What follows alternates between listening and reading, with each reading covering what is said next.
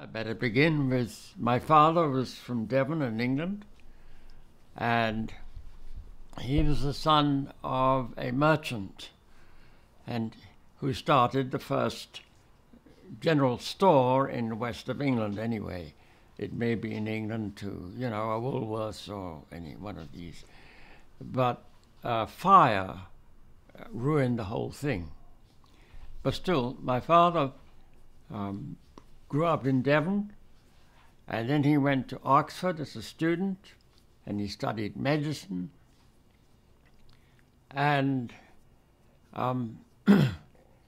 when the war came, First World War, he volunteered with his motor bicycle, a Red Indian at the time, and they discovered that he was qualified in medicine, so they wouldn't want him as a dispatch rider as he wanted to be. So he was commissioned in the RAMC, and during the Gallipoli campaign, he was sent to Malta to look after the wounded coming back from the Gallipoli people. There he met my mother, who was the daughter of an influential family in Malta.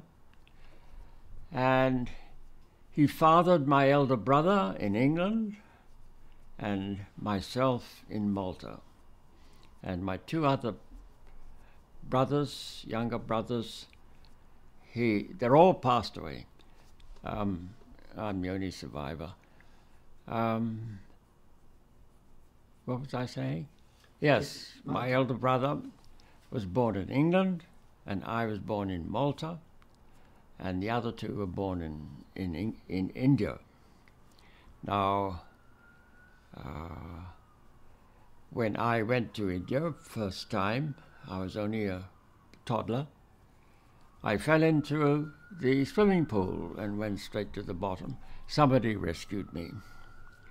I think it was my mother. I count that as my first life. Well, in India, I grew up and I went to the local church school, and my father was appointed to the medical college in Lucknow, and that is where I spent my childhood, most of it, there and in Malta on furloughs every 3 or 4 years. And in the summers, we used to go up into Kashmir in the monsoon season, and I used to ride a horse and took part in gymkhanas and that kind of thing. And then, as it was at the time, all the Englishmen in India, you know, used to send their kids back to England to be educated. And I was sent back after my elder brother Paul to Paignton in Devon. And we both went to school, a preparatory school in Teignmouth, which is near Exeter, between Torquay and Exeter. And we lived, us two brothers, whilst my family, the rest of the family, were growing up in India, and they came and left a brother and went back to India. And then, when my last brother came around, my aunt, who'd been looking after me, and my elder brother got fed up, you see, looking after all her brothers, although she did in fact spend a season in India, you know, because my father hoped to marry her off, but she didn't make it, and she went back and looked after us in the holidays, because we boarded at at the prep schools, you know. And then, because she wouldn't take us anymore, when my fourth brother came around, she said, no, I can't do it. So my mother stayed and went to Oxford, and I went to the Dragon School, and my elder brother went to public school in the Midlands Worksop, and I went to the Dragon School, preparatory school, and followed by my brothers when they were there. But I had wanted to go into the Navy from a very young age. My father wouldn't take that. He said, the Burridges have often been to sea and they've all died at sea, so I don't want you to go to sea. But I entered the Navy, special entry, on the day, more or less, that the First World War started. The family was spending the summer in one of the shore resorts in Britain, on the South Shore there, near Brighton. And that was when war was declared, but I had already made arrangements to take the special entry exam, and in November I went to Plymouth. I was sent to Plymouth, and there I took the examinations for the Navy. And I got through and was gazetted as a cadet on January the 1st, 1940. We were at war. And I went to Dartmouth as a special entry cadet. We special entry people were housed in a barrack at the bottom of the hill where the Royal Naval College stands. And that was enjoyable. We used to go into Torquay on the leaves on the weekends and met little girls and things, and went to dances, and we had a good time. Then when we'd finished our courses and we'd passed our examinations, we were sent to a ship, and I was gazetted to HMS Ramillies, which was in Alexandria at the time. So I went with others of my class into a transport, and we went with a convoy down the Atlantic and round Cape Horn and Durban, and up through the east coast of Africa, through the Red Sea. That was interesting enough. And then we were disembarked into a train to Alexandria, where we were sent to ships. I went to Ramillies, which was an old battleship.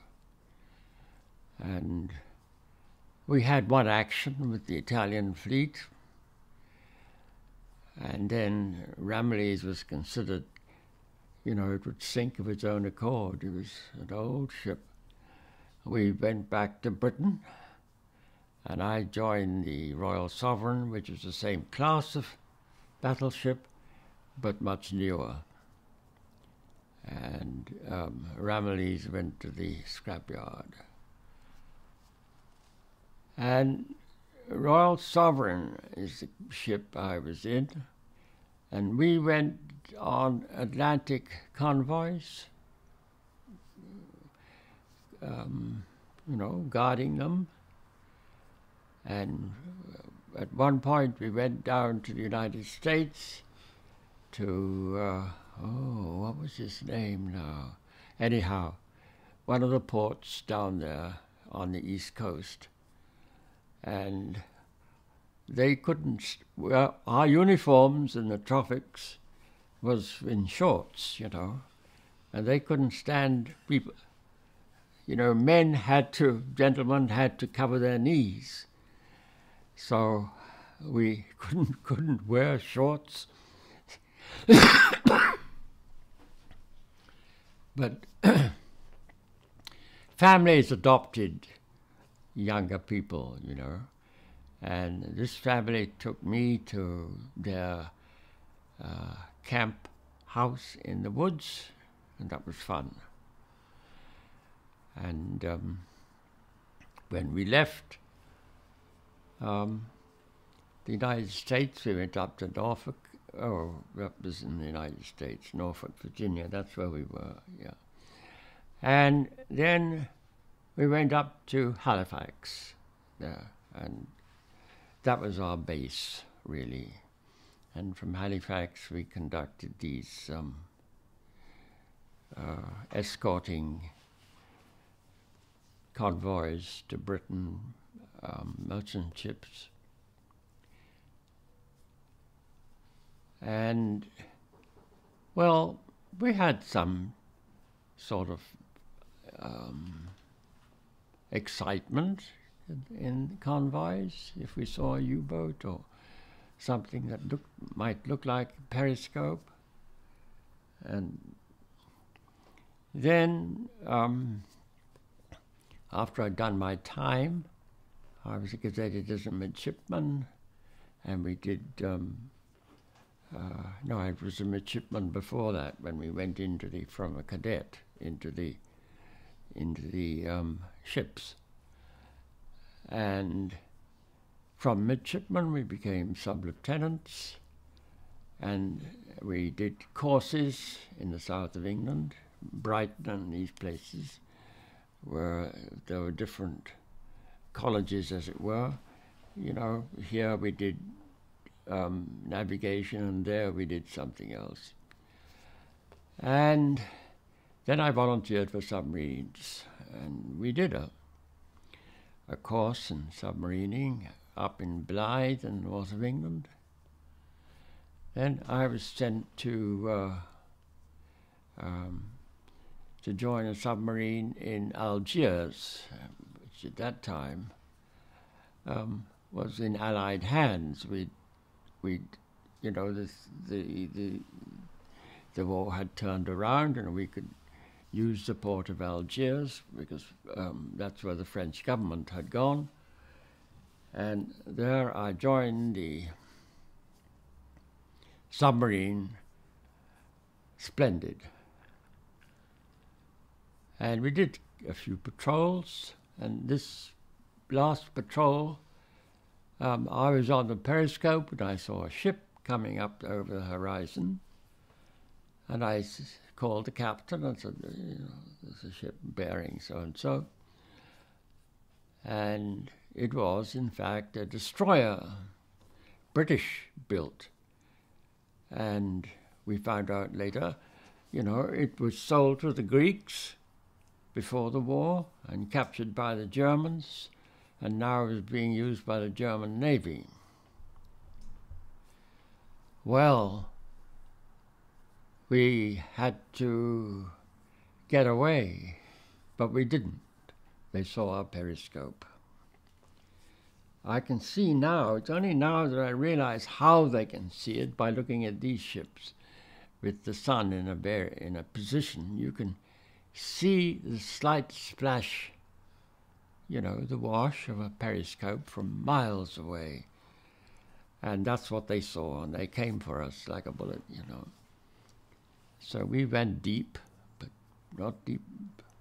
You know, they pushed over the depth charges, and one depth charge, the submarine just jumped, you know, and there were screams from astern, and the hatch had been sprung, and so we just had to surface. And on the surface, I was in charge of the gunnery and torpedoes. I had to go up the gunnery hatch, and I stood by the gun there. We couldn't use it, of course. we were abandoning ship. And I stood there. This is what amazes me, because it's my second life, so to speak. There was a whiz. I was standing with my legs apart, and something came down there. And then there was a bang behind me. It hit the gun, low down. And the back of this explosion pushed me into the sea. And there I swam. And one of the cook said, "Sir, can you hold me up? I can't swim." So I held him up. And then the chief petty officer said, "Sir, will you hold me too?" So I had the two of them hanging on to me. And the Germans picked us up. But much to our surprise, you see, the petty officer let go of me as soon as he saw the ladder coming down to take us up, and he swam with a perfect crawl stroke, you know, bum, bum, bum, bum, bum. And nipped up the ladder, you know. And the German soldiers, sailors rather, gave him a lot of booze. They saw him being carried by me, you see. He left me. Well, he was a wise old man, yes. Anyhow, I got to the ladder with the cook, who couldn't swim, and got him hauled up, and then I went up after him, and they helped me. Now, I didn't know it at the time, but I felt all sticky all over, and the shrapnel from the shell that hit behind me had busted up my arse, and all the pellets were there were pellets all over my back. So they sat me down and put a towel on me, which I still have. Oh, I don't know. I gave my towel to my son, because I kept it all that time, you know, because there was a lot of bloody, it was very bloody. And, I went on board the destroyer. And then I called this my Italian holiday, you see, and I've written a short thing which is not published or anything about that, because it was interesting for me. I was bungled into an ambulance and taken to a hospital. Now, curiously enough, years later, when I was in Naples, a man suddenly came up behind me and said, "Hey, I drove you to the hospital." You know, I mean, heavens above. I said, "Did you?" He said, "Yes." He said, "You were the young officer in my ambulance, and I drove you to Nocera Inferiore," which was where the hospital was at the time. So, you know, that was an incident. But then I was in the hospital, and they moved when the war really started in Libya, and soldiers were going across the Med by now. You see, we were torpedoed, we were sunk in the Bay of Naples, you see. We thought it would have been too long before I was sort of rescued or something, but no. They shoved us all up north to Milan, where the surgeon there was very much more conscious, you know. He said, "Come, I'll have to operate on you." So he took these pellets out of my back, and he showed them to me as I lay down on my stomach. You know, "Here you are, look." Which was interesting. But he took a big one out of my thigh, my left thigh. And then from Milan, Well, in Milan, you know, it was a good hospital. It was a professional military hospital. And we used, when there was an air raid on Milan, we used to go down into the cellar. And this day, when the alarm went, my friend, I had made friends with a guy, we went down to the cellar, and we all had our places, you know. And lo and behold, there were a couple of chaps, new fellows, who had taken our places. They were grinning at us, you know. And so I said, okay, you stay where you are. We'll go outside under the stairs. Well, lucky for us, because they hit us with, they being the RAF or Americans, with a bomb, and the whole ceiling came down. But it came down like that, and that is where we would be sitting, and all those guys got crushed to death. So we escaped, and these two new guys were dead, crushed. Well, when the aircraft had passed, we started to dig them out. And that's when we discovered that these, you know, where we had been sitting, this was another life gone, because, you know, there we were.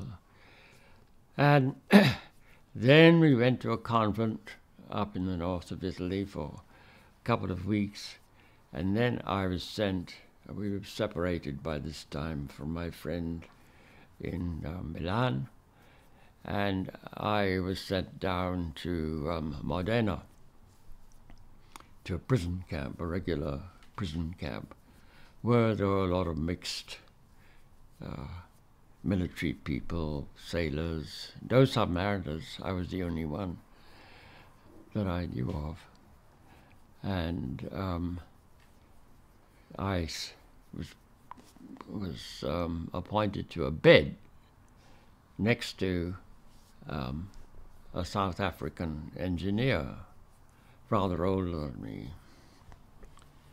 Well, we heard all sorts of rumors in this prison camp about landings in the north of Italy, and we should stay put and not do anything silly like escape.